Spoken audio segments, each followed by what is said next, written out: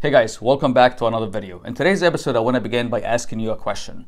I'm going to show you two versions of the same Excel report, and I'm going to ask you which one do you trust more? Which one do you feel like you can look at and trust the information that is being displayed on the report? So the report is for the product shipments made in November 2019, and this is the one version of the report, and then another version looks like this. So I'm going to flip back. Notice that the header of the columns have a different size than this table here. They're bigger in size, as well as the highlight of the column for the header and the footer, making it easier for the reader to know what's going on quickly, rather than this report here, which might take you a few seconds to realize what's going on. So you want to make it easy for the reader to know what's in the schedule. The second thing you'll quickly notice is that if you click with the mouse on any of the numbers shown in the schedule, you'll see that it's formula driven. There is a SUMIF formula that is bringing in these values from the shipment schedule, versus this summary here. If you click in any of the numbers, you'll find that they are just hard-coded numbers, which also gives you less comfort that this schedule is correct, versus this schedule here, when you look at it and it's all formula driven, it gives you much more comfort and trust in this report. So in today's video, I want to share with you 8 tips based on my experience as a financial controller on small, subtle changes you can do to your Excel report that can make it easier on the reader to trust the information that is displayed on the report. And the reader could be anyone, could be investors, client, management, or whoever is using this financial data. Some of the tips that I'm going to share here might be things you already know, things that are obvious, but if anything, is going to be a validation and a confirmation of the things you already know. So without any further ado, let's dive right in.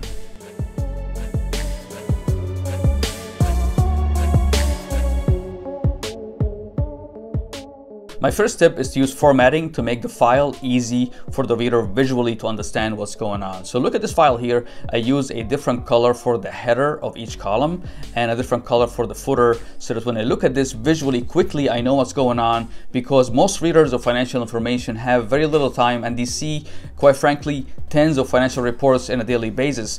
So when they look at something, they want to spend quickly a few seconds to understand what's going on in this report, versus if you look at the other version of this, it doesn't have any kind of formatting to indicate the column header versus the footer. It makes it harder for the reader, versus this one makes it very easy. So what did I change here? Well, I only changed the size of the font on the header, and I changed the color highlights, as well as for the footer. And this is very quick and easy change you can make to make your report just quickly easy for the reader to understand what's going on. Tip number 2 is to name all your tabs. So notice here that I have a tab called Sheet 2. You never want to have a tab without a name. So this one should be named whatever is in this tab. So this tab is actually warehouse shipments. So what I should do is I should change the name from Sheet 2 to shipments or warehouse shipments. For the reader, when they open the file, they will know what's going on in each tab, versus if it says Sheet 1, Sheet 2, Sheet 3, this is not going to convey confidence, so you want to call it what it is. Also, while you're here, you want to give a summary tab always. So you want to begin all your files with a summary tab. This way the reader can open the file and begin with the summary, and then after that they can dig into the detail, but at least the summary will give them a quick understanding of what's happening in the file. So my recommendation is to always have a summary tab at the beginning of each file. Tip number 3 is that all the numbers you're displaying in your file will have much more credibility if they are formula driven values, right? So right here I have, when you click with the mouse on any of these numbers, you'll find that I have a SUMIF formula that is bringing in the values from the shipments tab, right? Compare this to another version of the same report that when you click with the mouse on any of the numbers, you find that it's just hard-coded numbers, right? This doesn't give me enough trust in the file when I look at it, because this is subject to somebody, quite honestly, fat fingering and entering the wrong value, versus when you go back to the other summary, when I am clicking with my mouse on any of these numbers and I find that it's formula driven, I feel much more comfortable with the numbers that are being displayed here. Tip number 4 is, whenever possible, to list the source of the information that you got this data from. This gives the reader of the information much more trust in the data you're showing, because you're showing where you got it from, right? You're holding yourself up to accountability by showing the source, right? So in this case here, this is a shipment summary, and I got the report from an SAP report, and the report name, it's always a good idea to mention the report name, so that if the reader want to replicate your work, they can go and get it themselves from SAP, right? This is showing that you are accountable for the data you're showing, that if somebody wants to audit you, they can go and get it themselves. So report name, shipped by customer is the name of the report in SAP. So whenever possible, show the source of the information. Tip number 5 is to always add a name at the beginning of each report that you're showing. And this might be obvious to a lot of you, but there are many times where I've seen reports that doesn't have a name to tell me what I'm looking at. So for this report here, imagine if I remove this name. Right now it says product shipments in November 2019. Imagine if I remove that, right? And now you're looking at this report. It will be much more harder for me to understand what's going on.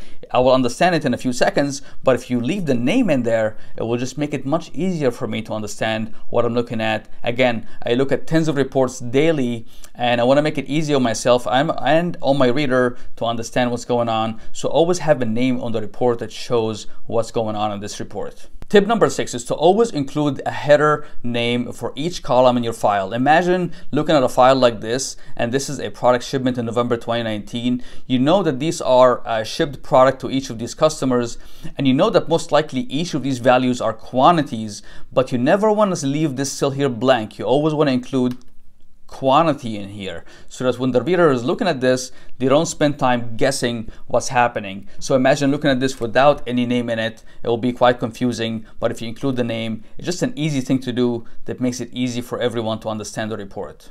Tip number 7 is whenever possible is to add a value check formula at the bottom of your sheet. So if you have a quantity driven report or a dollar amount driven report, it's a good idea to compare the total you're showing here to the total from the source. So this tab here is pulling using a SUMIF formula, pulling in the quantity from the shipments tab. So the total here is 161,000, and it's always a good idea to create a check here that checks the total of 161,000 against the total shipments from the shipments tab. So you can easily achieve that by saying equals C17, which is this cell here, 161,000 minus the sum of all the shipments and the tab shipments. So this way you're adding a level of accountability so that when the reader is looking at this, they'll notice that you did your diligence in comparing your totals in the summary to the source of the data. And finally, tip number 8 is when you're done working on the report and it's ready to be shipped to the reader of the information, take a step back and put yourself in their shoes and ask yourself, what did they ask me for versus what am I giving them?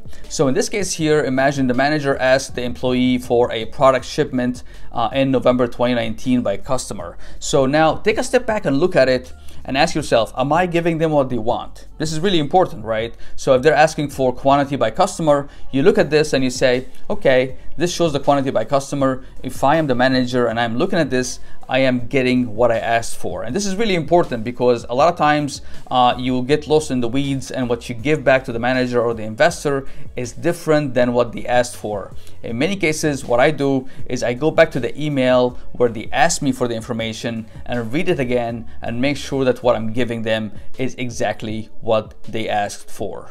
I'm gonna make this file available for download with all of the tips that we shared today, and it's gonna be available on Patreon for my Patreon supporters. Go ahead and check it out in the link down below. Thank you so much for watching till the end. If you liked the video, give it a big thumbs up, and if you can share it with any friend or coworker who might benefit from it, go ahead and do so, and I'll see you in the next video.